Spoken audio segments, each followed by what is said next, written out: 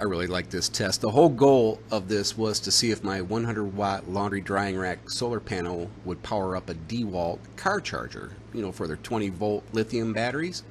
So I got a little test jig going here.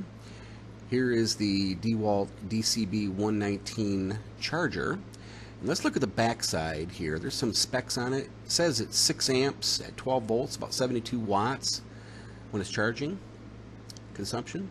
So I rigged up a little test jig with a power socket receptacle on the load side of the solar charger and tested it with my battery tester here, and it works. It's a great tester. Oh, this is really cool. I put in a 25 amp rated power socket in the back of the Chevy, and I got this on eBay. This thing is one heavy duty unit.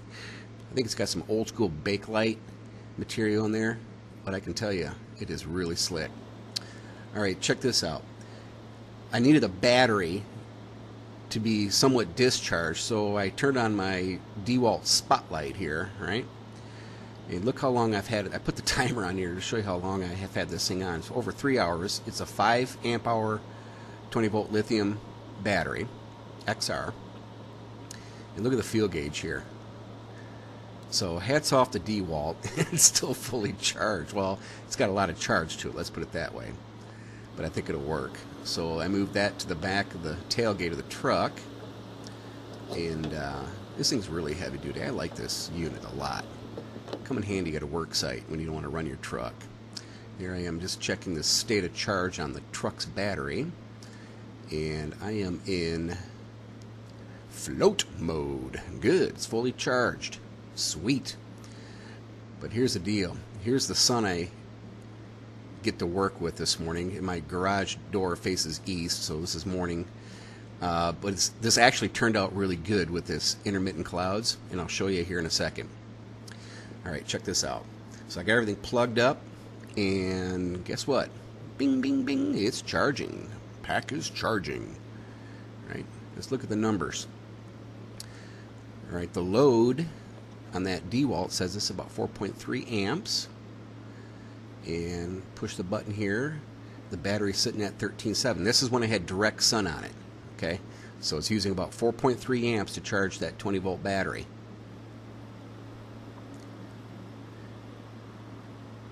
You know, voltage and wattage is current is related, so now it's up to 5 amps. But check this out. So what I did is I turned the solar panels away from the sun, and on this solar charger I got it set at 12 volts. It just turns off the load. This is actually kind of cool. So the load is 0. The DeWalt charger isn't charging the battery. Then I turn the solar panels back into the sun.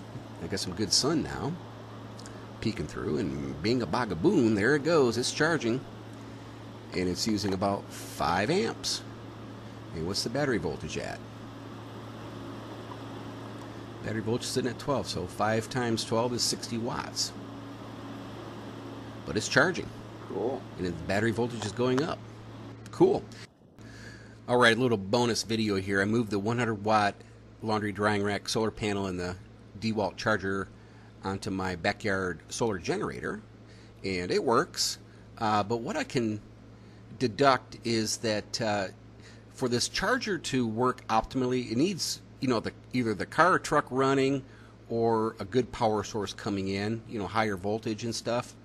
But I don't know the electronics in the DeWalt, but I think that's the way you want to run these things, is to make sure the truck's running or you got a good power source. Alright guys, thanks for watching, and hope you enjoyed this video, and let me know what you think. See ya!